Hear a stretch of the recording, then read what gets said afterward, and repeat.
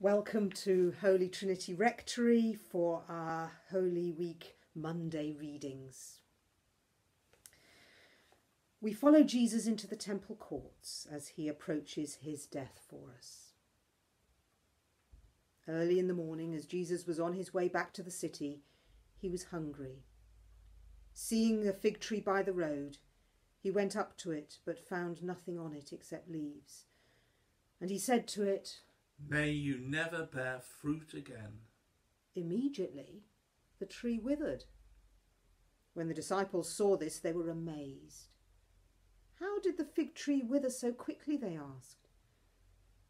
Jesus replied, "Truly I tell you, if you have faith and do not doubt, not only can you do what was done to the fig tree, but also you can say to this mountain, 'Go, throw yourself into the sea,' and it will be done. If you believe, you will receive whatever you ask for in prayer." We listen to Jesus in the temple courts as he speaks to people there. Every day he was teaching at the temple, but the chief priests, the teachers of the law, and the leaders among the people were trying to kill him.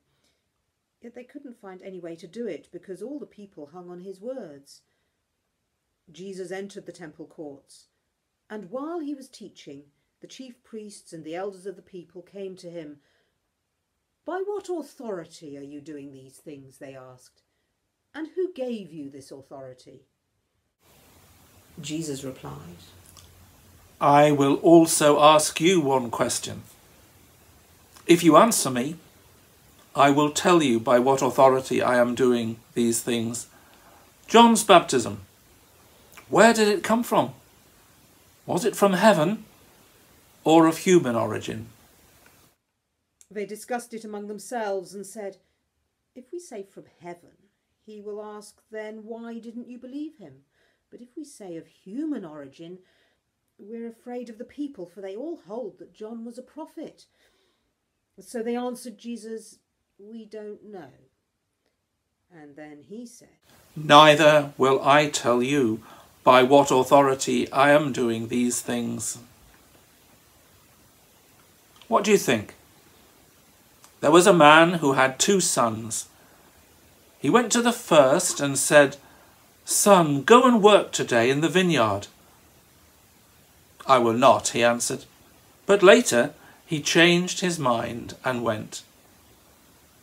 Then the father went to the other son and said the same thing. He answered, "I will, sir." But he did not go. Which of the 2 did what his father wanted? "The first," they answered. Jesus said to them, Truly, I tell you, the tax collectors and the prostitutes are entering the kingdom of God ahead of you. For John came to you to show you the way of righteousness, and you did not believe him, but the tax collectors and the prostitutes did.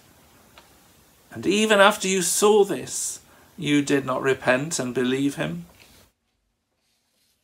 "My song is love unknown, my Saviour's love to me, love to the loveless shown, that they might lovely be. Oh, who am I, that for my sake my Lord should take frail flesh and die?" Listen to another parable. There was a landowner who planted a vineyard. He put a wall round it, dug a winepress in it, and built a watchtower. Then he rented the vineyard to some farmers and moved to another place. When the harvest time approached, he sent his servants to the tenants to collect his fruit. The tenants seized his servants. They beat one, killed another, and stoned a third. Then he sent other servants to them, more than the first time, and the tenants treated them in the same way. Last of all, he sent his son to them. "They will respect my son," he said. But when the tenants saw the son, they said to each other, "This is the heir. Come, let's kill him and take his inheritance." So they took him and threw him out of the vineyard and killed him. Therefore, when the owner of the vineyard comes, what will he do to those tenants? He will bring those wretches to a wretched end. They replied, and he will rent the vineyard to other tenants, who will give him his share of the crop at harvest time. Have you never read in the Scriptures, the stone the builders rejected has become the cornerstone? The Lord has done this, and it is marvellous in our eyes. Therefore I tell you that the kingdom of God will be taken away from you and given to a people who will produce its fruit. Anyone who falls on this stone will be broken to pieces. Anyone on whom it falls will be crushed. When the chief priests and the Pharisees heard Jesus' parables, they knew he was talking about them. They looked for a way to arrest him, but they were afraid of the crowd because the people held that he was a prophet. He came from his blessed throne salvation to bestow, but men made strange, and none the longed-for Christ would know. But oh, my friend indeed, who at my need his life did spend. Jesus spoke to them again in parables, saying, The kingdom of heaven is like a king who prepared a wedding banquet for his son. He sent his servants to those who had been invited to the banquet to tell them to come, but they refused to come.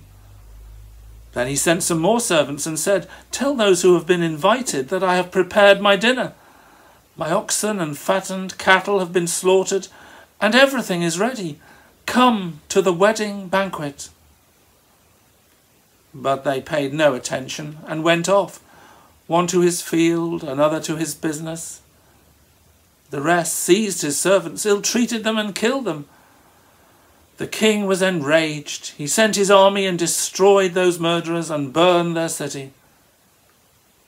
Then he said to his servants, The wedding banquet is ready, but those I invited did not deserve to come.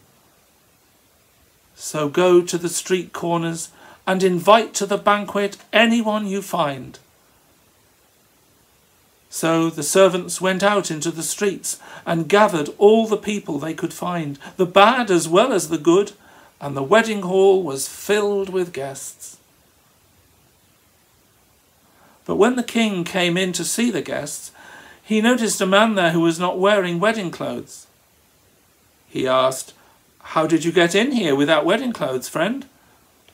The man was speechless. Then the king told the attendants, Tie him hand and foot, and throw him outside into the darkness, where there will be weeping and gnashing of teeth. For many are invited, but few are chosen. Sometimes they strew his way, and his sweet praises sing, resounding all the day, hosannas to their king. Then crucify is all their breath, and for his death they thirst and cry.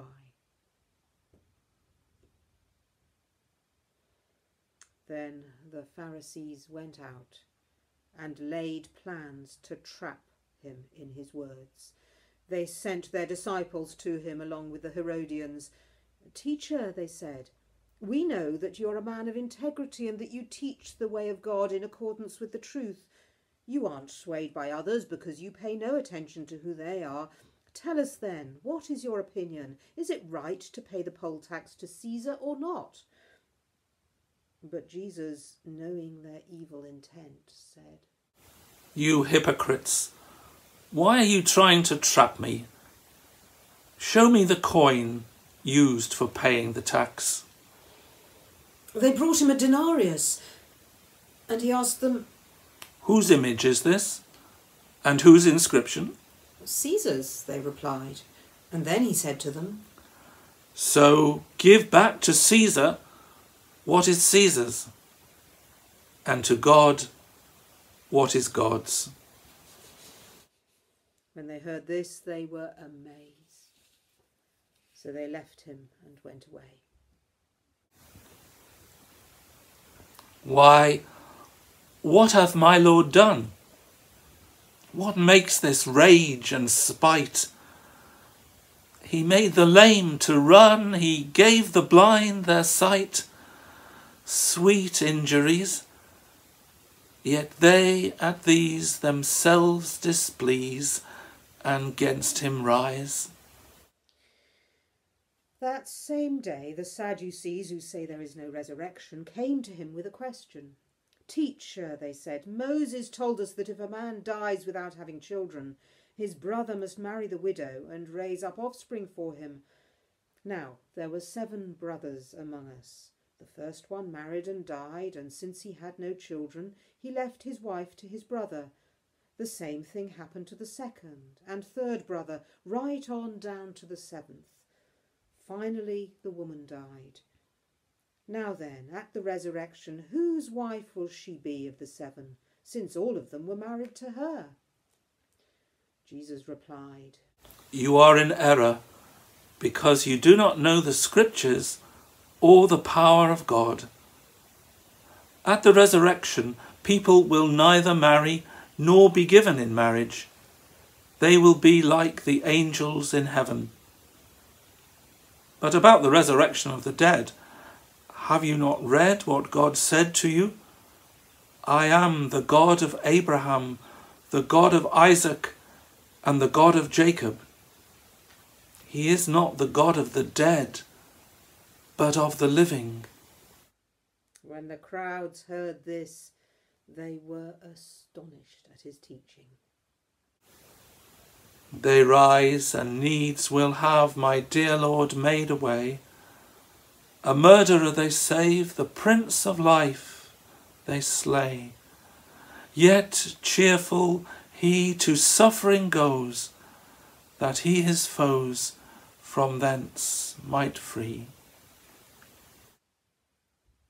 Hearing that Jesus had silenced the Sadducees, the Pharisees got together. One of them, an expert in the law, tested him with this question, Teacher, which is the greatest commandment in the law? Jesus replied, Love the Lord your God with all your heart, and with all your soul, and with all your mind. This is the first and greatest commandment. And the second is like it. Love your neighbour as yourself. All the law and the prophets hang on these 2 commandments. In life no house, no home my Lord on earth might have. In death no friendly tomb, but what a stranger gave. What may I say? Heaven was his home, but mine the tomb wherein he lay. While the Pharisees were gathered together, Jesus asked them, What do you think about the Messiah? Whose son is he? The son of David, they replied.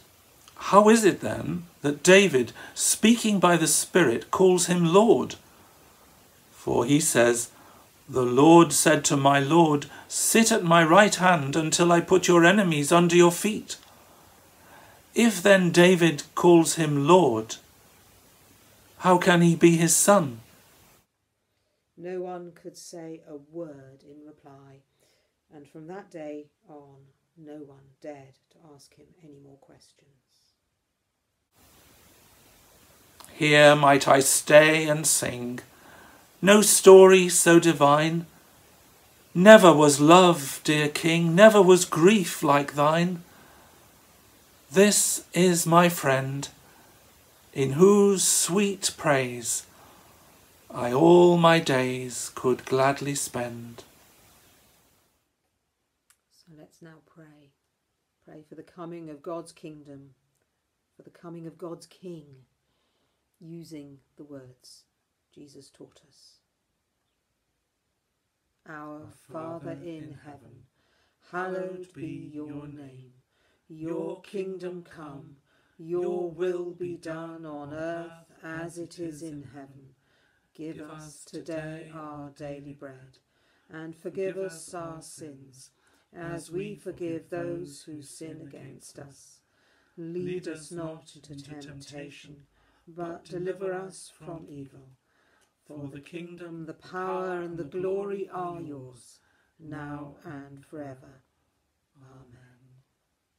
King Jesus, come. And let's pray for the working of the Holy Spirit in our lives, as Jesus encouraged us to do, and using the words of St. Paul in his prayer for the Romans. Father, you give endurance and encouragement. Give us a spirit of unity among ourselves as we follow Christ Jesus, so that with one heart and mouth we may glorify you, the God and Father of our Lord Jesus Christ. Amen. Amen. So may the Father bless you and keep you. May he make his face to shine upon you and be gracious to you. May he turn his face towards you and give you peace. Amen.